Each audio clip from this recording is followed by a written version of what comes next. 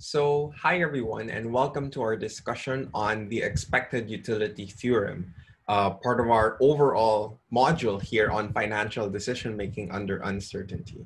So if you recall in the last video, we tackled the axioms of consumer behavior in the context of expected utility. And then we said that for as long as all of those axioms are met, we can derive a function out of it, and this function would generally exist. So let's talk a bit more on that and then head into our discussion on the expected utility theorem. So the expected utility function, which is the function we said we could derive if the axioms were satisfied, can be used to describe the individual's preferences under conditions of uncertainty. And in general, it's regarded as the von Neumann and Morgenstern function. So that's VNM for short, or more commonly, as you'll see in textbooks, as the expected utility function. So this is the function that we're going to be dealing with, well, mainly for our discussions on financial decision making under uncertainty. So before we proceed, I'd actually like to take a bit of an aside and discuss this concept called a certainty equivalent. So according to the theorem, there exists what we call a certainty equivalent. So there's this thing called a certainty equivalent of a particular gamble. So say this is the gamble X. So remember, in gamble notation, you could have monetary payoff X, or you could have monetary payoff Y, and the probability that you get the monetary payoff X is P, right? And there exists a certainty equivalent of this gamble Y such that Y is indifferent. Okay, so in this case, the certainty equivalent is equal to the monetary payoff of Y such that Y is indifferent G X, Y, P. So if you receive Y with certainty, so you receive that with certainty, you would be indifferent between just getting that value with certainty and partaking in the gamble, right? Such that, and if you context it in terms of the utility function, the utility you get from the certain outcome Y is equal to the expected utility you get out of participating in the gamble. So remember, we have an expected utility here because, again, this we're not essentially sure of the actual payoff that will happen because, again, there's uncertainty. So there are probabilities that will play a role.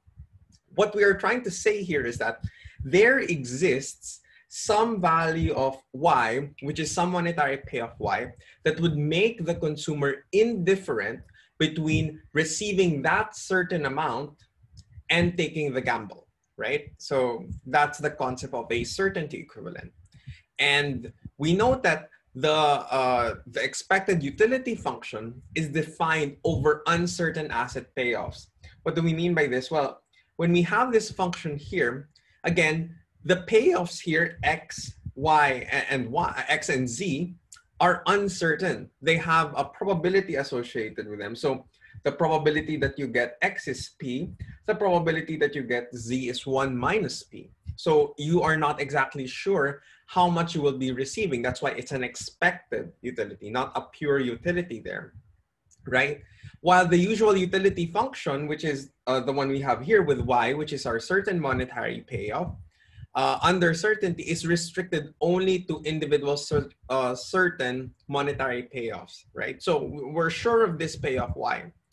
And we call this U function the utility of money function. So it's the utility of money because it's a monetary payoff. And each expected utility function, not utility of money function, each expected utility function, right, has an associated utility of money function. What does that mean?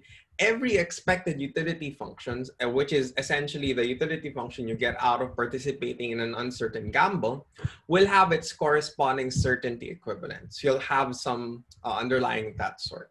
Okay, so let's move deeper into the theory.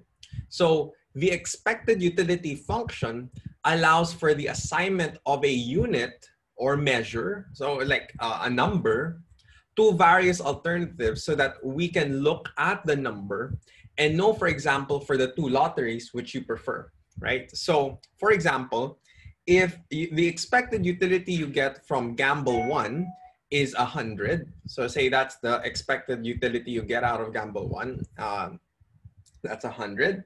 And say you get the expected utility of gamble 2 and it's 50, then obviously since 100 is greater than 50, you prefer partaking inside of gamble 1 than you are with gamble 2.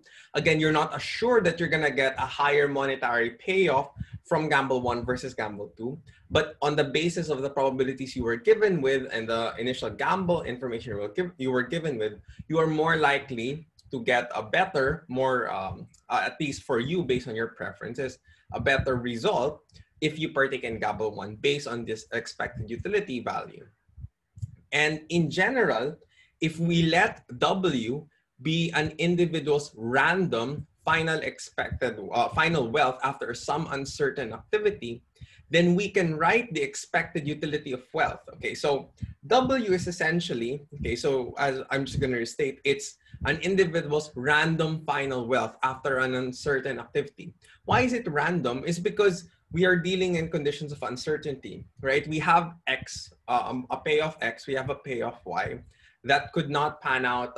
You could potentially get X or you could potentially get Y. Each of those will lead to a different final W, right? Because it's an uncertain outcome. Therefore, we can write the expected utility of wealth. So that's the expected utility if we plug in the a wealth value inside of the expected utility function as something that looks like the formula for an expected value, in which case you just it's just the sum of all the products of the probability associated with getting a particular outcome, wherein WS is equal to W. So you could have a WS equal to a W1, wherein it's your initial wealth, or W1 is your initial wealth plus the payoff of X. You could have that. You could also have a WS, which is equal to W2, which is your initial wealth plus, say, outcome Y. So that could be, and then you just add all of those with their corresponding probability while plugging them inside of a utility function. So as I said here, the PS is the probabilities of the state of the worlds that you could get a particular monetary payoff, and WS is the individual's final wealth given that that state occurs. So you have W1, W2, depending on the number of states in the world that you have. Okay, so let's go deeper. Take note that for any sure or certain wealth, right, the expected utility of W is equal to U, W, if, okay, you are certain, okay, about W. Okay, so if you were just gonna get some payoff without any risk, probability is equal to 1, then the expected utility is equal to the utility function. So that's gonna be that. And we are assuming above that W is some discrete random variable, right? So for majority of the course, we'll deal with a discrete variable, but there will be problems wherein we'll deal with a continuous random variable. And if we do that, instead of taking the sum, as in statistics, we take the area under the curve, which is the integral. And this is the formula for that. Same concept applies. So let's now get into the expected utility theorem, or the heart of this lecture. So von Neumann and Morgenstern prove that under uncertainty, so under conditions of uncertainty, some rational individual will choose those among gambles or different risky alternatives as if he or she wants to maximize expected utility. So the goal that we have, the goal of a consumer is to maximize expected utility, okay, whatever that would be.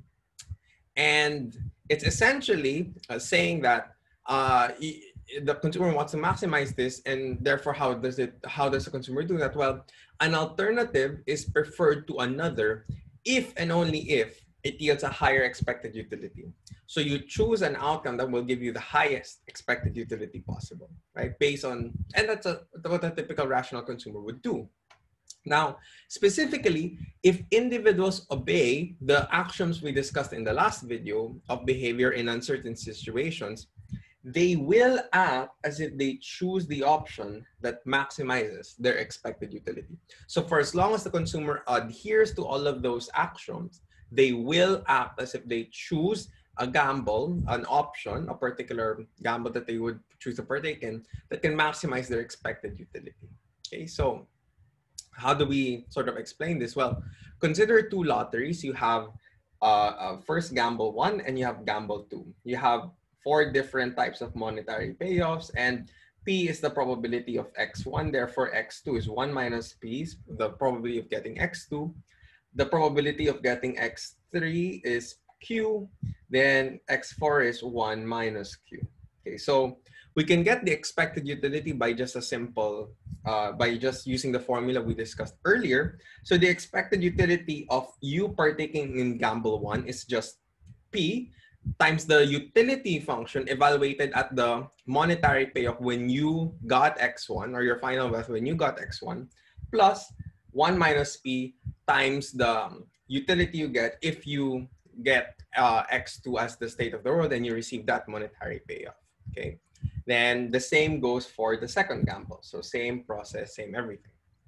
Now, if you have a higher expected utility when you plugged in the first gamble versus the second gamble, then according to the expected utility theorem, you would prefer gamble one over gamble two. And in essence, that's expected utility theorem, right? So just to end it all, we'll incorporate wealth on it. So because we know that consumer would have a stock of wealth probably at the beginning, although we will deal with problems wherein they have no stock of wealth, but then for the most part, they have some wealth. And in general, the wealth influences a lot of the preferences.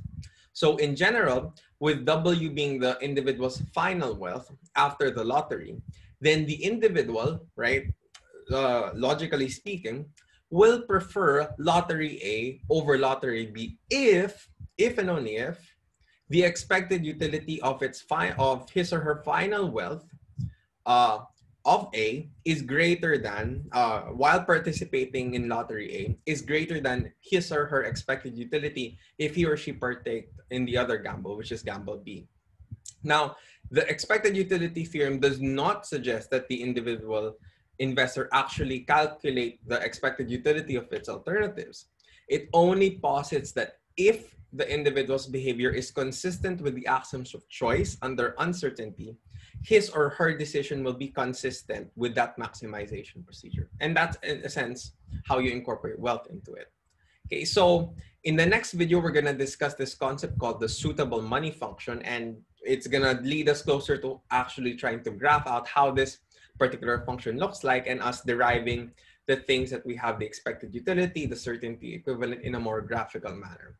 So thank you for your attention in this video, and I'll see you in the next one. Thank you very much.